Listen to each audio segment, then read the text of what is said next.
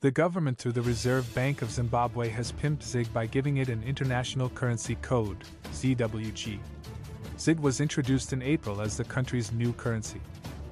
RBZ said the codes ZWL and ZWG will run concurrently from June 25, 2024 to August 31, 2024 when the ZWL code is set to expire. This was revealed in a letter addressed to the Bankers Association of Zimbabwe BAZ Chief Executive Officer Fanuel Mutogo, by the RBZ Deputy Director, Financial Markets, National Payment Systems and Fintech Department, Josephat Mutepfa.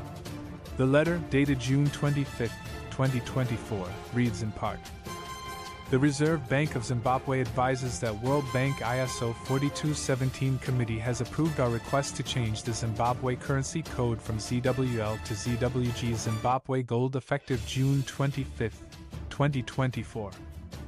It should also be noted that the minor units of the Zimbabwe Gold shall be denominated as cents.